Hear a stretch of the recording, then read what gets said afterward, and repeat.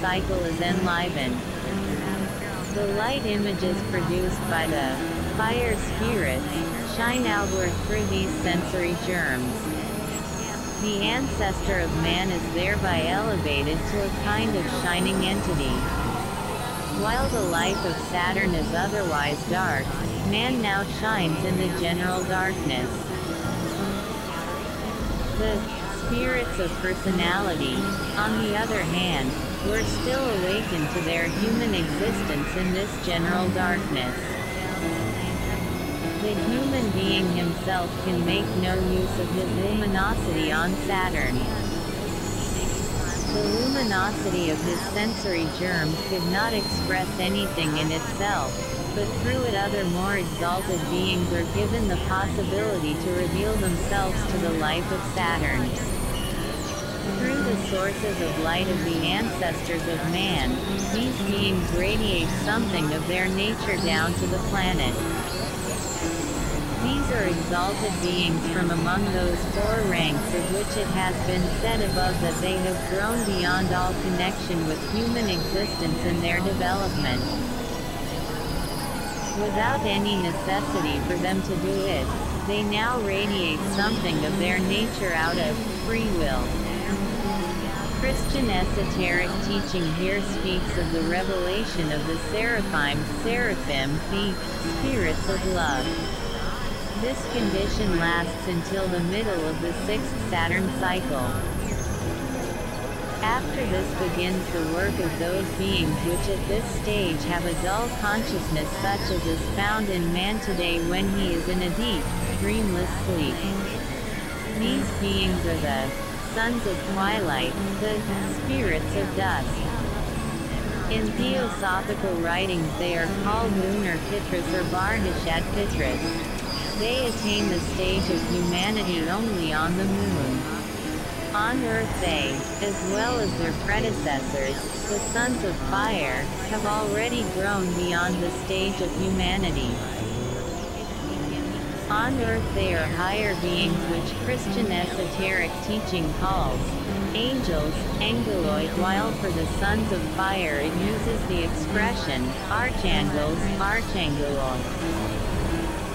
These sons of twilight develop in the ancestor of man a kind of understanding, of which however, in his dull consciousness, he himself cannot yet make use. Through this understanding, exalted entities now again reveal themselves, as previously the seraphim did through the sensory germs. Through the human bodies, understanding is now poured out over the planet by those spirits whom Christian esoteric teaching calls cherubim. Around the middle of the 7th Saturn cycle a new activity begins. Man has now reached the point where he can work unconsciously on his own material body. Through his activity in the utter dullness of Saturn existence, man produces the first germinal predisposition to the true spirit man, who reaches his full development only at the end of the development of mankind. In theosophical literature this is called Atma. It is the highest member of the so-called monad of man. In itself it would be quite dull and unconscious at this stage.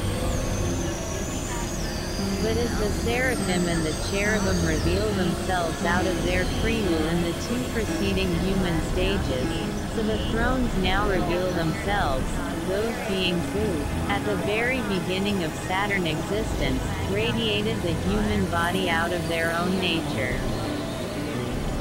The germinal predisposition of spirit man, Atma, is completely penetrated by the power of these spirits of will and retains this power through all subsequent stages of development. In his dull consciousness at this stage man as yet cannot realize anything of this germinal predisposition, but he develops further, and later this germinal predisposition becomes clear to his own consciousness. This work is not yet completed at the end of the life of Saturn. It continues into the first sun cycle. One should consider that the labor of the higher spirits which has been described here does not coincide with the beginning and end of a smaller cycle of a round, but that it continues from the middle of one to the middle of the next. Its greatest activity is developed in the periods of rest between the cycles. It increases from the middle of a cycle Manvantara onward, becomes strongest in the middle of a period of rest Pralaya, and then ebbs in the next. It has already been mentioned in the preceding chapters that life by no means ceases during the periods of rest. From the above it also becomes apparent in what sense Christian esoteric science says that in the beginning of time, the seraphim, cherubim, and thrones first revealed themselves. With this, the course of Saturn has been followed to the time where its life develops through a period of rest into that of the Sun. Of this we shall speak in the following discussions.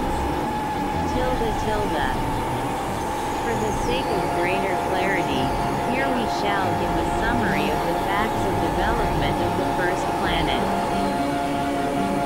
1. This planet is the one on which the dullest human consciousness develops, a deep trance consciousness. Together with this, the first rudiment of the physical human body develops. 2. This development passes through 7 subsidiary stages, smaller cycles or rounds. At each of these stages higher spirits begin their work on the development of the human body, namely in the first cycle, the spirits of the throne's second cycle, the spirits of wisdom dominions third cycle, the spirits of motion principalities fourth cycle, the spirits of form powers fifth cycle, the spirits of personality primal beginnings sixth cycle, the spirits of the sons of fire archangels seventh cycle, the spirits of the sons of twilight angels. 3. In the fourth cycle, the spirits of personality raise themselves to the stage of humanity.